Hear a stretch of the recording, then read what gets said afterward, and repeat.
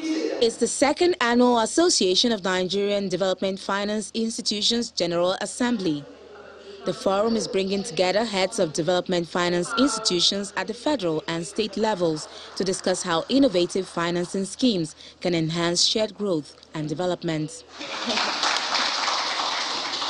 The managing director of the Bank of Industry, Olukayode Piton, who chairs the assembly, notes with concern a World Bank report which predicts that Nigeria would be home to 95.1 million poor people before the end of 2022.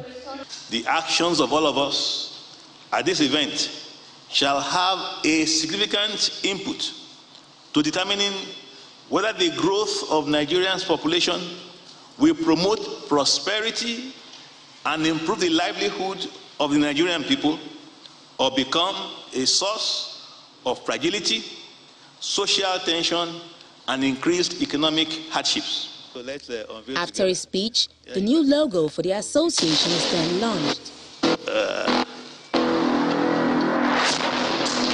Speaker after speaker highlights some of the innovative financing models adopted by their institutions to create employment.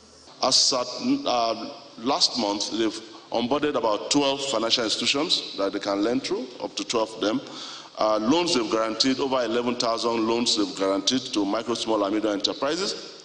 And the volume of those loans is about 91 billion.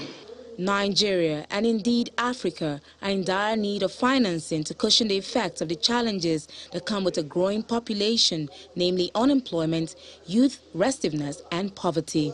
Areas such as agriculture, industries, and the service sectors are seen as key catalysts for addressing these challenges.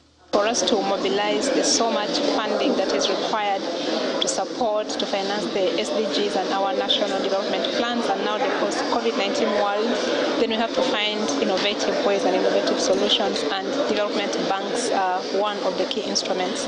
While the federal government continues to stress on the need to finance the activities of small and large businesses, collaborations from members of development finance institutions and members of the private sector will help give a boost towards achieving the much-needed socio-economic development which the country desires.